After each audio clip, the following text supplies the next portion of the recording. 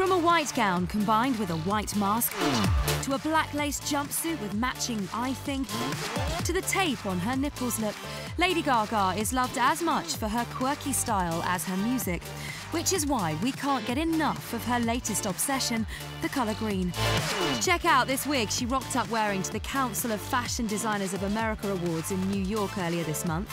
Impressive, you think? But then take a look at her head-to-toe green ensemble she showed up in Tokyo wearing.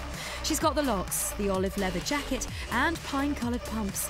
Maybe she arrived in Japan like this on Tuesday because it's the gateway to the Emerald City? For liberation and for the environment. Makes sense. The green cause is a good one. That's not her only mission at the moment either. Gaga's in Japan to promote her new album and also to take part in a charity event for victims of the massive earthquake and tsunami that struck there in March. And she got a pretty good reception at the airport, you could say. And in fact, there was some nice mutual appreciation. I'm so happy to be here in Japan. I miss you all so much. Oh, well, that is good.